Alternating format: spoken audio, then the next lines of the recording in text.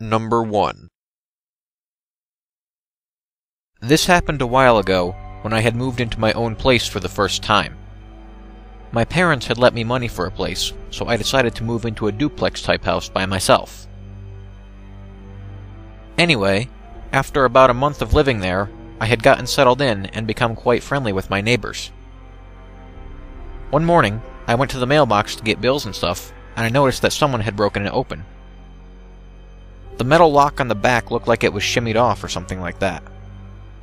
I looked inside, and mail was there, but it was all opened and put back in their ripped envelopes. At the time, I didn't think much of it, and I was just pissed off. Jump forward a few days, and it's early in the morning. I had got up and was about to go to work. I opened my door to walk to my car, and I realized I had forgotten my tablet. I walked back inside, leaving my front door wide open. I walked back to the front door to see a man in a hoodie standing outside by the door. I dropped my stuff and let out a little squealing sound. I was more surprised than scared. He was outside my door at this point. All I could think to say was hi. He didn't say anything. I picked up my stuff and walked towards the door to speak to him when I saw he was holding a black flip knife in his hand. I screamed as loud as I could and ran into my house, not looking back. I ran to the bathroom directly down the main hall of the house and locked myself in. It was a sliding door. I curled up on the floor and listened. I could hear him walking down my hallway. I just continued to scream as loud as I could. Here's the great thing about living in a duplex. My neighbors were a married couple in their early 60s who at the time were sitting down for breakfast. I didn't know at the time, but the husband was an ex-police officer. Yay! I'll switch over to what happened through the eyes of my neighbor from what I heard and what they tell me. I'll call the ex-cop Bill. They were eating breakfast when they faintly heard me scream the first time when I saw him at the door. When I started screaming at the top of my lungs, Bill obviously thought something was wrong. He stuffed his gun under his belt just in case. You can see the bathroom from my front door, and remember that the front door is wide open. Bill arrived at my front door to see the guy with the knife in his hand, and his face pressed up against the bathroom door. Bill draws his gun and screams, "I don't know who the fuck you are, but drop the fucking knife." I hear this through the door, and I immediately feel a sense of relief, but also of adrenaline. Now this is where I say that I tell you that until you've heard gunshots in a confined space, you do not realize how loud they are. Apparently the guy didn't take the hint from Bill, and ran at him with the knife. 3 deafening shots rang out. Stay in there for the time being. I recognized the voice immediately as Bill's. I was never more relieved in my life. Long story short, Bill got 3 near-perfect shots on the guy's shoulder, enough to stop him in his tracks. The police came within minutes and took the guy away in an ambulance. Apparently, he had been watching my house ever since I moved in, and was a prior sex offender. So, if it was not for my neighbors, I probably wouldn't be writing this right now. Sorry this was so long.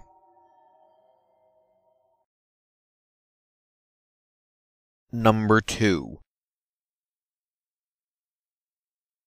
The following is a story of poor teenage decision-making. Our actions were questionable, but I can't change that now. I grew up in a shitty desert valley in Southern California, a great place to be from, which consisted mostly of an aviation industry and a mall.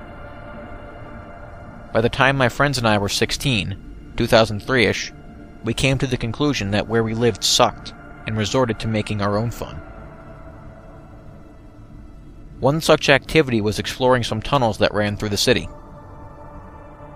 This tunnel was a part of the aqueduct, and was mostly uncovered except for one section about 1.5 to 2 miles long. The ceiling was about 20 feet above, and there was a wall in the center, splitting the tunnel into two parallel tunnels about 60 feet wide with no way to get to the other side once you were inside. Also, about halfway through the tunnel there was a curve, so from either end you could not see the other opposing exit. Even during the day, once inside, a flashlight barely did anything. I could barely light up my shoes, it seemed. It was fun to take fireworks inside and watch the glow.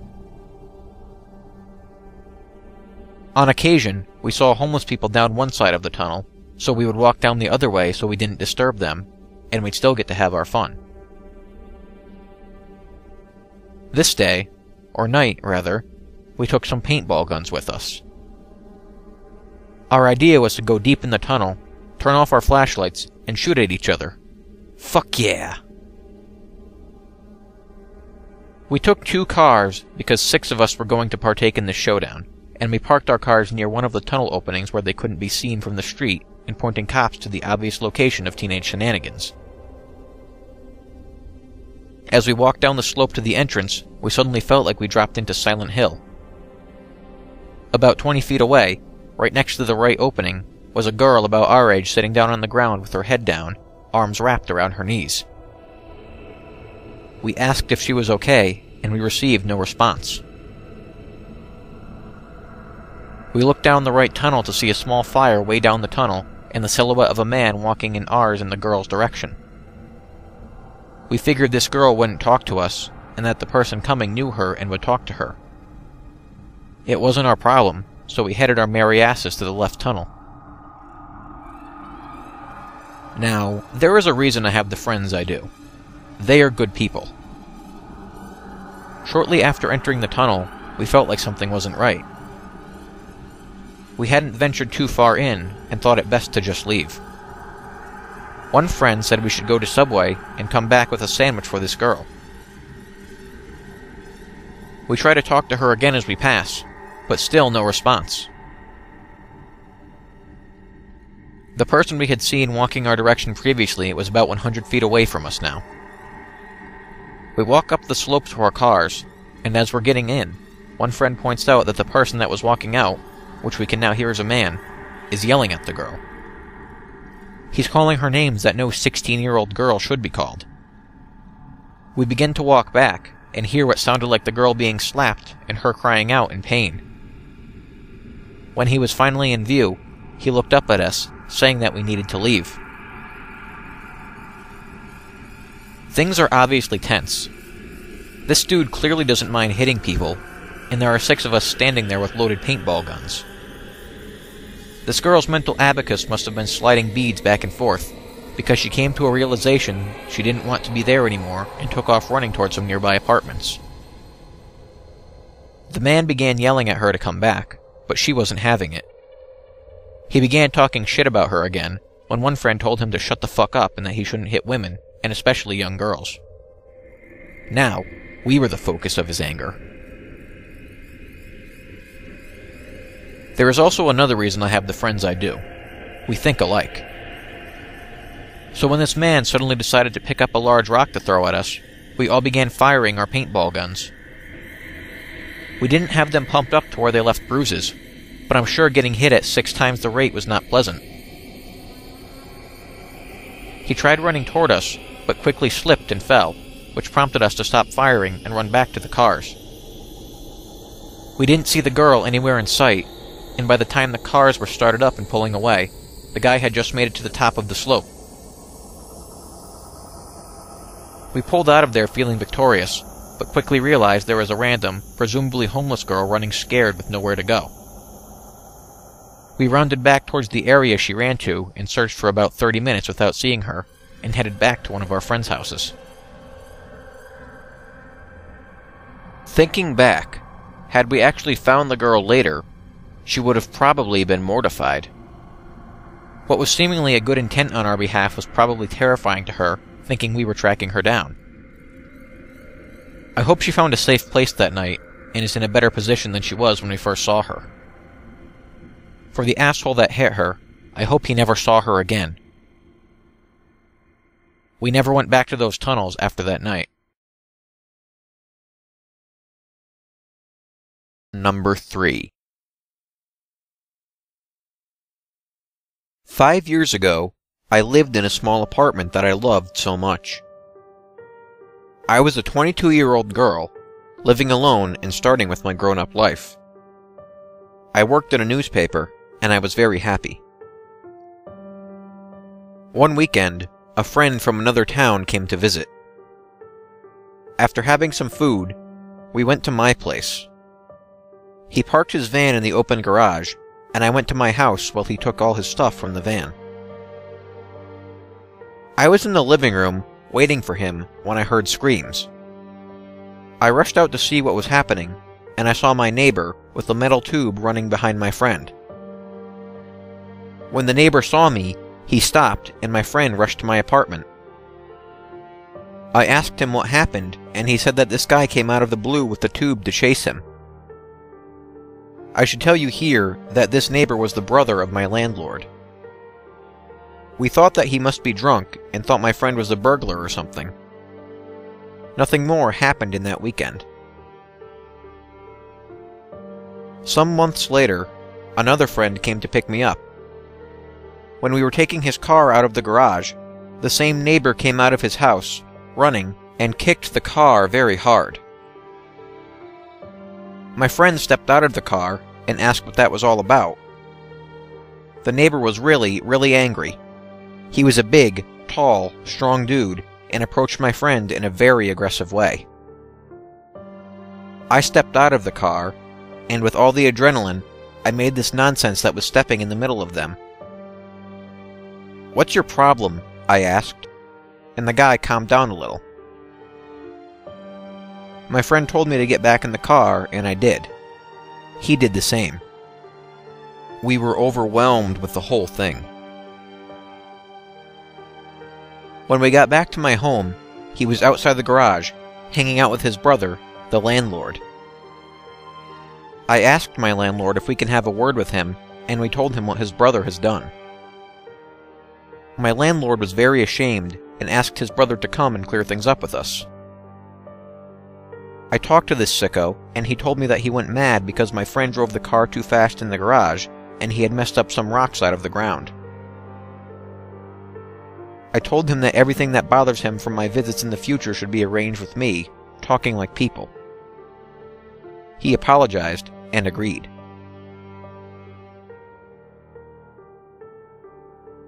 Everything went normal until that December. Saturday the 18th, I was with a very bad flu and feeling terrible, so I took this super strong medicine that knocked me out. I fell asleep early and didn't wake up until the next morning. When I woke up, I looked for my cell phone in my night table and didn't find it there. I thought I left it in the living room, so I looked for a small laptop that I had in a drawer next to my bed. Nothing. Then I went to my living room and noticed that all the windows were opened and everything was messy. My other computer, the one that I used for personal things, was also missing, and my camera too. I ran to a friend's house who lived near my home and asked her for her phone. Then I called my parents. Not so grown up, you see. And the police. The police in my country suck, so there was nothing they could do. My parents told me that, if I was feeling insecure, they will gladly lend me some money to pay for the deposit of a new place. I really loved my house, so I told them that it wasn't necessary. On Monday, I reinforced the windows and changed the lock of the door. I wasn't really nervous because I lived in a small town full of students, and the burglaries were more or less common in late December when everyone was out of town with their family. Bad luck, I thought, and keep going. The night of December 23rd, everything was calm and quiet when I went back from work. I opened the main door of the building, and the first thing I saw is the sicko neighbor. I walked fast, trying to avoid him, but then he called me by my name — I had never told him my name — and ran by my side. He started to ask some strange questions and talk nonsense. He asked me if I would ever paint a picture of his dog smoking weed, or if I remembered what I was wearing when I came to see the apartment for the first time. Then he told me something that really chilled my bones. "You look more like your mother than like your father." Click. This was the guy who entered my apartment. He has been looking at my pictures and my stuff. He knows everything about me. I freaked out and rushed to the stairs, but he grabbed my arm and pulled me to a corner. In that moment, thank God, we heard the sound of a car parking in the garage. He released me, and I run as fast as I can to my apartment. I locked myself in, called the police, but again, nothing. It seems that this guy needed to do something visible to me for the police to take action, so I grabbed a hammer and a knife and didn't sleep at all during the night. The next morning, I did two things. Asked a friend if I could stay with her that week, and called my parents and tell them that I would take the money and look for another place to live. Wednesday next week, I was moving into my new house. You creepy sicko neighbor, let's never, ever meet again. Number 4. Hey Reddit, long-time lurker, new poster. For some brief background, I'm an 18-year-old male, and this encounter occurred when I was around 13. Every year, when the 4th of July rolls around, me and my family would go to a friend's house to celebrate. The friend and his family are quite wealthy, and they live in a large house about half a mile into the woods. The 4th of July parties at their house were always huge events with around 15 to 20 families attending. The younger people at the parties were either around my age or high school age. I typically hung out with my friend Gavin and his sister Trina, who I had a huge crush on at the time, who were the kids of the family that owned the house. On this particular 4th of July, the older kids decided they wanted to go out into the woods, and of course, all the younger kids wanted to go too, me included. Keith, one of the older kids, agreed to us tagging along under the condition that we couldn't chicken out or run away. All of the younger kids agreed, and the whole group journeyed into the woods. Keith was leading us down a trail to a nearby pond when Trina grabbed my hand. 13-year-old me turned beet red in the darkness, but I could also tell something was wrong. "There's something in the woods. I just saw him. He's a big man." She pointed out into the trees, but I didn't see anything. I squeezed her hand tightly and told her that she was just seeing things. Trina had always been the sort to scare easily, and I thought nothing of it. The group finally made it to the pond. We only had one flashlight with us, but by this time, everyone's eyes had adjusted to the blackness of the woods. We all sat around talking and goofing off. We occasionally heard sounds out in the woods, but we just figured it was the local deer population. Most of us are children of deer hunters, and the area was near our dad's hunting land.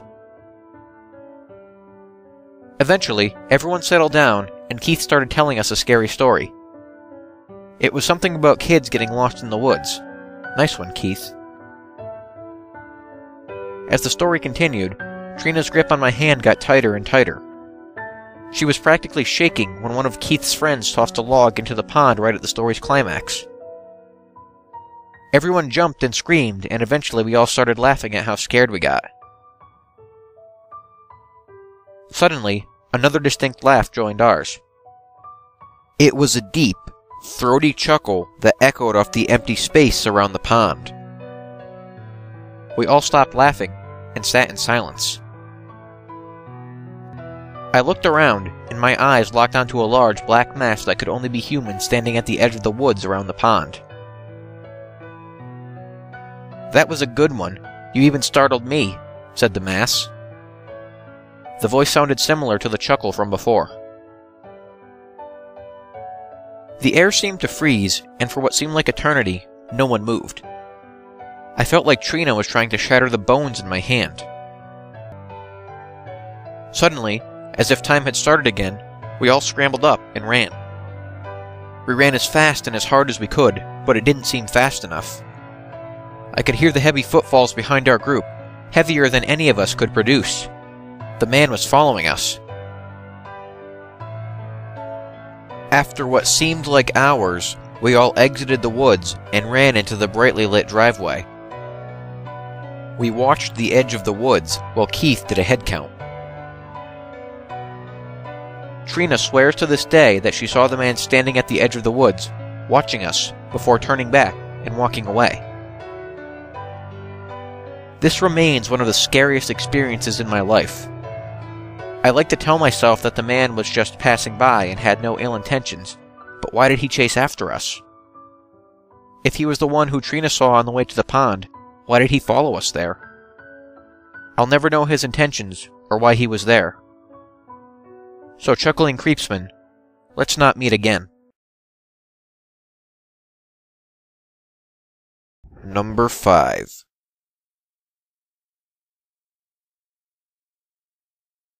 This happened to me and my husband roughly about 8 to 9 years ago. It was near to Christmas time, and we were desperate for jobs, as we had a baby and needed an income urgently. We sat down to look at the job vacancies page in the newspaper, and I spotted a small ad for a marketing company that were looking for call center agents and warehouse workers. Perfect, as I had experience of working in call centers, and my husband wanted a change of job, and rather than working in a kitchen, he was excited at the prospect of working in a warehouse. I called for an interview, and also explained that my husband is also interested in getting an interview for the warehouse position. We were given an interview time and the address of the place we would be working at. On the day of the interview, we arrived on time and found ourselves stood in a sparsely decorated waiting room. It looked as though they had made a trip to IKEA and chose a few pieces of modern furniture, i.e. leather chairs and tall vases, and quickly assembled it without actual care of where they were positioning the furniture items. In this same room, there was also a brown door which led into the interview office. We were handed a clipboard with a form attached by the receptionist/PA. I think it was just standard questions you would answer on any job application form. We were not the only interviewees in attendance that day. In total, myself and my husband included, there were 5 people. Those that had been interviewed were asked to wait once again in the waiting area, and eventually, it was our turn to be interviewed. We went into the office together, and what struck me was the actual size of this office. It was more or less a glorified cleaning cupboard with just enough room for the desk and 3 chairs. The walls looked as though they had hastily been painted white, with patches of the old eggshell paint still showing in places. The guy that was interviewing us looked a bit like Patrick Bateman from the awesome film American Psycho, except I would say this guy was in his early 40s. The interview was going well, and he seemed overly confident, which unsettled me a little. He explained we could be making €70,000 a year, and then if we make it to manager level, we could be making €170,000 a year. He started telling us about all the holidays he had been on, and the cars he drove because of his excellent wage. This didn't impress me in the slightest, and at that point on, I decided I didn't personally like this guy, but hey-ho. Also, I will note that during the interview, he said that only 5 positions would be available today, and like the other interviewees, we were sent back to the waiting room to wait. Around 15 minutes later, the interviewer brought us all back in one by one. Me and my husband had to go in separately this time, and lo and behold, we had all gotten the jobs. We were then told we were being split up to work in different teams, and I was sent to 2 guys who were dressed in suit pants and shirts. My husband and another male interviewee was hustled out of the room by 2 different guys, and I remember catching my husband's eye, trying to mentally say to him, "What the fuck is going on?" My husband told me that he asked the 2 guys that were taking him from the room about the warehouse, and is he going to see it now? They led him and the other interviewee into a dimly lit corridor and left them there to look, while they went to go and get things ready. They saw fluorescent satchels on the floor and nothing else. Also, they heard the sound of noisy call center-like chatter coming from a side room, and my husband said it sounded so odd that he decided to sneak a peek through the door. He looked into the room to see just some old desks and whiteboards on the wall, and a tape recorder, playing noisy chatter, and obviously to emulate the sound of an actual call center. Upon seeing this, my husband quickly shuts the door, not knowing what to make of it, and the other guy said, "Fuck this," and left the building straight away. The other two guys returned, and said they were ready and became visibly angry that the other guy had just run off and not stayed in a job that many others wished they had. Anywho, I was teamed up with two guys. One was small and fat with tiny eyes, and the other was tall and average looking with lovely black hair, and from what I remember, he was Irish. They led me outside and into the high street, as we would be traveling somewhere, and they had a fold-up trestle table and two hold-all bags. At this point, I'm wondering where the call center is, so I asked them, and they said that we would be doing sales except it would be outside. My heart sank. They stopped at a Greg's bakery shop and asked if I would like some lunch and that they would pay. I declined their offer and bought myself my own drink as I don't know these people and it felt awkward. We ended up taking two buses, and they paid for my travel expenses. I didn't mind that, as I had no idea we would be traveling anywhere, and they said that it would be covered by the office anyway. It was freezing cold on this particular day, and we ended up outside a large supermarket, where they proceeded to set up a trestle table, and laden it with crappy, cheap-looking, and boring children's safety toys. 2 bike reflectors for €8, and small packs of coloring pencils for €4. I was told to stand a bit back from the table and take notes as they tried and failed at selling anything. One woman did actually comment that it was expensive crap. The guys did talk to me during breaks they had, but they kept telling me how awesome and rewarding this job could be. The fat guy told me that 2 weeks previous, he was walking around with a suitcase full of cash that he had earned from his job. I had already decided at this point that I didn't want to keep this job, and planned to stay just until the end of the day, as I had no idea how to get back into the city center alone. The Irish guy was overtly nice to me, and was talking to me about his life and asking me things about mine. I was vague, as I am not an open person, and I am very private.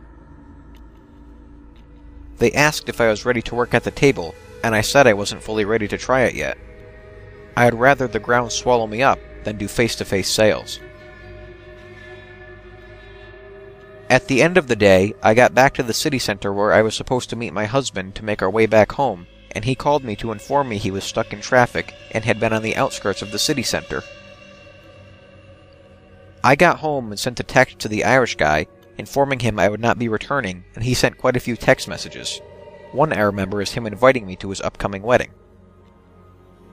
I also had a few missed calls, and then after that, nothing. The next morning, my husband decided to go back, as we were in financial dire straits. He was once again canvassing around on the outskirts of the city and in rough, crime-ridden areas. He was going business to business, trying to sell some exclusive cards that entitled you to a percentage off meals at certain restaurants. It got to about 2 p.m., and he decided he had had enough and wanted out. He faked a phone call on his mobile, telling his teammates he had an emergency and had to go now. They apparently looked quite panicked about this, and made my husband assure them that he would be returning the next day. By the time he had gotten home, he had already had several missed calls and a couple of voicemails from them. During the evening, they rang and rang and rang his mobile. When he didn't pick up, they sent text messages asking if he is coming back tomorrow, and he didn't respond. Also, he got a text or two that came across as quite aggressive, something along the lines of, "You're wasting our time. You're walking away from a big opportunity." They called him for 5 days straight after that, so much so that he had to change his mobile number.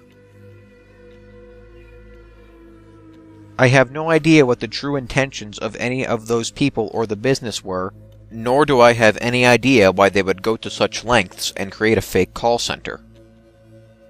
Still, to this day, it is one of the most bizarre things that I have had happen to me in a job, and me and my husband still talk about it sometimes and laugh at the absurdity of it all. So creepy, oddball jobs people, let's never meet again.